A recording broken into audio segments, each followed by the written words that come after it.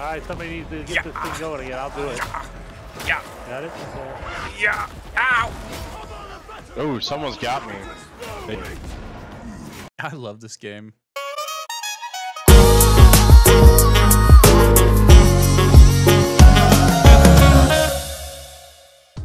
Hey everybody, and welcome back. Today we're playing some Warhammer Darktide and sharing a few things I like about the game.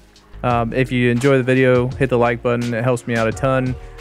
If you want to save the dolphins, subscribe. I have to be honest, between the state of modern gaming and me being new to the whole Warhammer thing, I wasn't expecting a whole lot. Maybe that was for the better, but I really honestly feel like this game is doing something right. The first thing that kind of like sucked me in was the visceral melee combat. I mean, you get like a shovel right off the bat and you start going ham on these AI opponents, but you start like kind of working your way through these sewer systems or fantasy style dungeons, and it's addicting. The environments feel really big, and they aren't like vibrant or obnoxious, but they also don't have those obnoxious like HUD elements where it's like constantly holding your hand and telling you exactly where you need to go. Now this feels like gently nudging you in the direction that you're supposed to go. And the maps are actually pretty linear, which is the most amazing aspect of this, because you don't really feel like, you know, several times I said to the group, I feel like I'm kind of wandering through the map aimlessly and like finding the right way to go.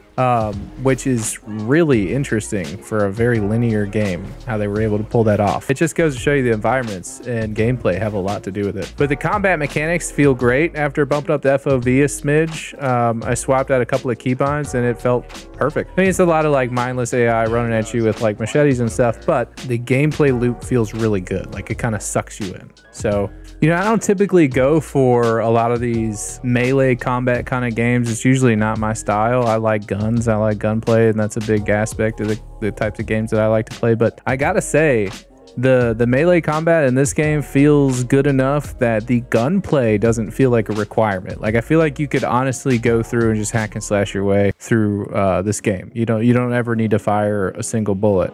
Now, is it fun to use the weapons, like the firearms? Yeah, it is. It's enjoyable. But I find myself more often than not pulling out the axe and just lopping off heads.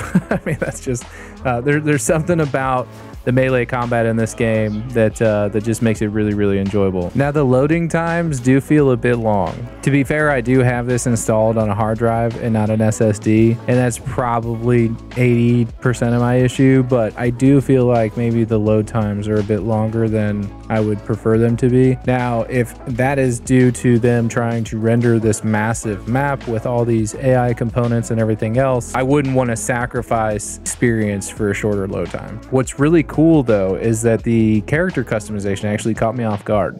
Now I was honestly thinking this was going to be like a pick a hero type of game and just kind of roll with it, but it's not. There's a lot more depth to it. You get to choose your backstory and like kind of your occupation and things like that, and your personality traits.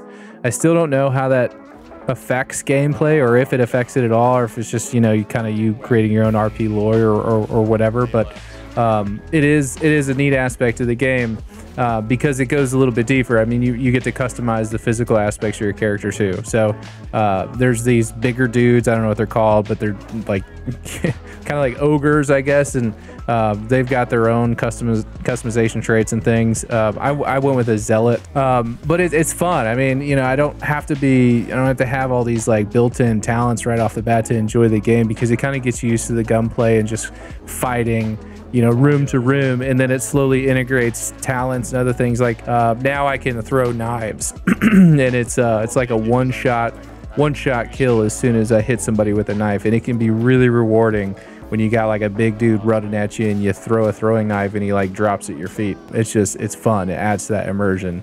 There's a prologue, which, you know, I hate prologues, and I'm never going to be one of those people that says prologues are necessary, you know, because there's always those people that just want to jump in and play with their friends. They don't want to have to go through the rigmarole of playing through, you know, story and watching cutscenes and all that. Now, with that being said, I do appreciate that the cutscenes are skippable, and, you know, the prologue isn't too terribly long. I feel like the initial escape mission kind of gives you the basic ground layout on like what control controls are and all that. And then immediately after that, you have to go into this like virtual training simulator where they kind of like walk you through different scenarios and show you exactly like what you need to do and how to do it, which is pretty cool because, you know, there are a lot of functions to your character that you wouldn't otherwise know without doing the training. So games I would compare this to, you know, it's really difficult to just choose one. I would say if Deep Rock Galactic met Vermintide and those two had a baby with Destiny Wolfenstein, you know, maybe with a little Dying Light sprinkled in there, that would probably give you this game. That's probably a pretty good comparison. It's made by people that give it, and it's apparent. I mean, you can tell. EA and the Greedy Bunch need to like take some notes. This is what we want, guys. This stuff right here. It's not that hard. Just more of this, please. There aren't any microtransactions that are like thrown in your face or anything. Now they do have a little cosmetic store, but like I said, it's not like, you know, you don't boot the game up and bam, you're hit with like, oh, buy this costume and you know, put this flame charm on your sword. You know, it's none of that. The missions are fun. And what I really found, and I've played probably 10 to 15 of them now, they each one feels unique. You know, you'll see similar enemy types across different missions, but it feels like they kind of do a good job of mixing it up and mixing up the environment too, so you never really feel like you're in the same place, which is another really cool thing. Boss fights are a thing. They feel challenging. Beating them like requires everybody to participate, so when you do, it feels earned. It's fun. If a teammate dies, they don't just respawn at the last checkpoint. They actually respawn handcuffed in third person with guards nearby, which is an interesting dynamic because that teammate almost always spawns in a location you haven't cleared yet. So retrieving them is a chore, and you need to kind of stick together while you do so. Ammo is limited and you do run out, but the resupplies don't feel frustratingly scarce, and melee combat doesn't feel like a punishment.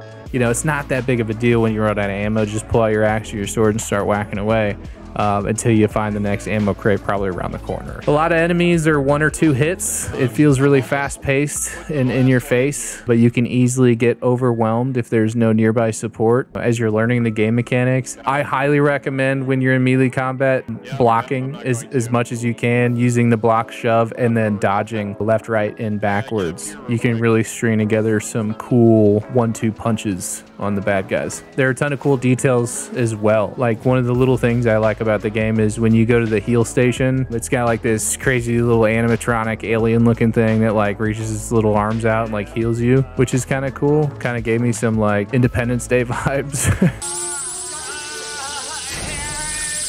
Another thing I like is when there's like these extra heavy enemies and they'll run at you from a distance, and you can kind of like hear the footsteps and the growls, and it's kind of like adding to the anticipation, knowing that any minute now they're gonna like round the corner or pop up at the top of the staircase and they're gonna be sprinting right towards you. If they get a hold of you, you're gonna take a lot of damage. So, and the same thing, there's like these bomber dudes too, and it sounds like a clock is ticking when they spawn in.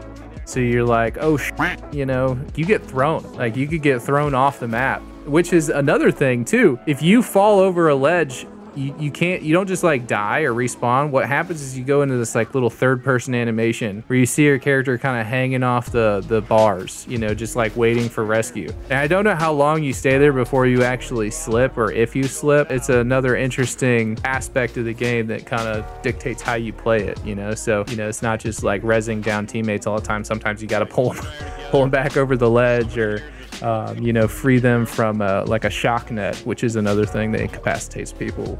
So there's a lot of little things that require teamwork. It's not something that you can just like run in and solo all the time. And the difficulty level, I mean, even for beginners, is not easy. You start off, and as you're learning the game, you'll probably die a few times. You'll probably fail a few missions, and that's just like beginner level. We decided we were going to take it up a notch, and we're not prepared for the next difficulty level. So having a game that's like an actual challenge instead of something you can beat any which way to Sunday is a really welcome change in the gaming industry, at least in my opinion. Hop down in the comments and tell me what your favorite builds are and what direction you went, and give me some advice, because I'm really liking this game. All right, guys, I'm Savvy, and I'll see you on the next one.